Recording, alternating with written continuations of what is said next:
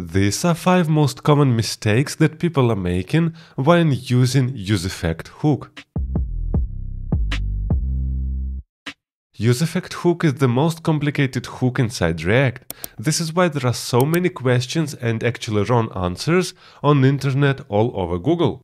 This is why I want to show you most common mistakes and how you can avoid them. The most common mistake that people are doing is an infinite loop. As you can see here, we have an app component, and here we have a state for our array with setter. And also I added here Useeffect, and inside we are setting our array just with some value. And actually this code looks super basic, but it will cause infinite loop.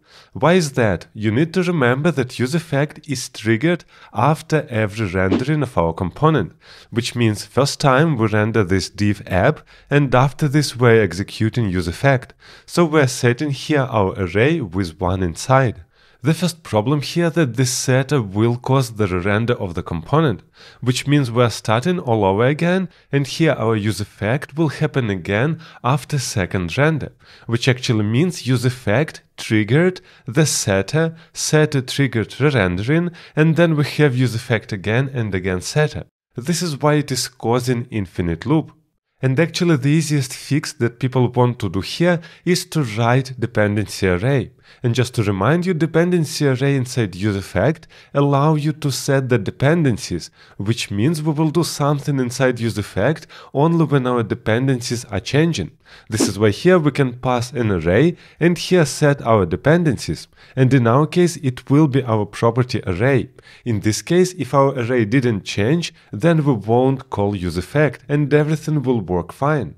But actually it won't, it will still be an infinite loop. Why is that? Because actually here inside dependencies we can provide only primitives. We can't provide here arrays or objects. And this is working like so because React is using standard JavaScript comparison. And in JavaScript you can't compare objects or arrays. As you can see in this example here, we are comparing two objects and they are false because you can't compare them. And React inside is using the same comparison. This is why our dependency won't work. This array that we are comparing here will never equal our array inside the state. This is why actually the fix here is to change your architecture. If you are writing code like this, which means you are going in the wrong direction. But actually, if you have some rare case where you need deep comparison, there are some custom hooks for that. As you can see here, you can just Google deep comparison hook and take the most popular. They are working all in the same way, they just do a deep comparison, but you need to remember that this is not a fast operation. One more problem that I see really often, that people are writing too complicated code. As you can see here, we have our app component and here 3 states, for is loading, for error and for to-dos. So it is looking fine, and here we have our fetch to-dos method, where we simply set loading, then we are calling an API, and on success we are setting to-dos, and on error we are setting our error. Then we have a Useeffect to trigger this fetch to-dos on initialize. This is all completely fine. What is not fine is the second Useeffect. As you can see here, we have a Useeffect where inside dependency we have an error, which means we are waiting for our error, and inside we are checking, okay, if we have an error, then we need to make push to home page. Actually, this code is completely valid and you can write like this, but you can make it easier. Actually, as you can see from this code, we simply make one fetch to-dos and nothing more. And here is our catch, which actually means we can move this code with error and history push inside our catch, and this is it. You don't need to overcomplicate your code by creating one more Useeffect just to handle it kind of in React hooks way. So we can just put here brackets, then call inside our set error, and after this we can make our history push.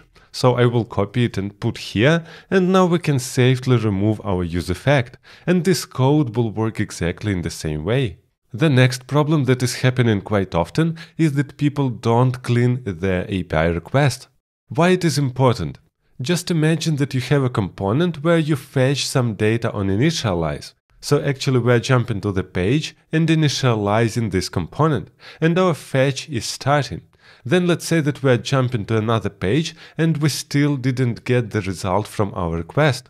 And actually our previous component is already destroyed by React, but API request will come later, and actually it will try to execute the set of the component which doesn't exist anymore, and you will get such error. So actually this error is happening because you are trying to set something in the state of the component which was already destroyed. As you can see here, we have a call API, and here inside then or catch, doesn't matter, we have a set to do's or set error. Actually we are setting here a state, and this code will break if our request is still there but the component is already destroyed. And there are several ways to fix this problem, but actually they are all doing the same. We want to prevent setting inside our state if our component is already destroyed. Actually here inside our Useeffect we can return a function, and this function will be executed after our component will be destroyed. Which actually means we can create some flag to know that our component is already destroyed. To make our code simpler, I will just take the whole content of our fetch to-dos and call it directly inside Useeffect and remove fetch to-dos function.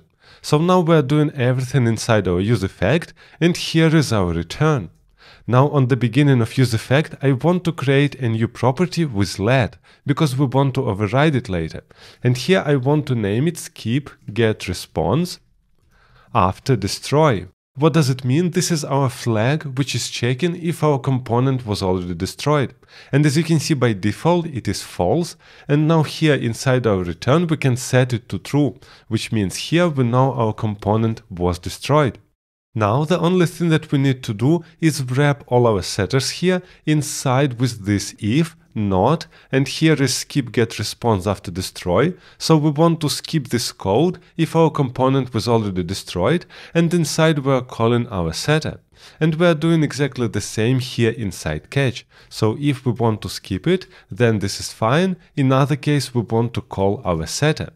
And this is how our code is looking like. Not really beautiful, but it does the work done, because now we won't call these setters after our component was destroyed. And actually, if you are using some library like Axios, for example, you can cancel your request, which actually means your success will never come if you will cancel your request. And you're doing exactly the same stuff here inside return, you are simply canceling your request. So these were most common mistakes in Useeffect hook. And if you are interested in more React hooks mistakes, then check this video also.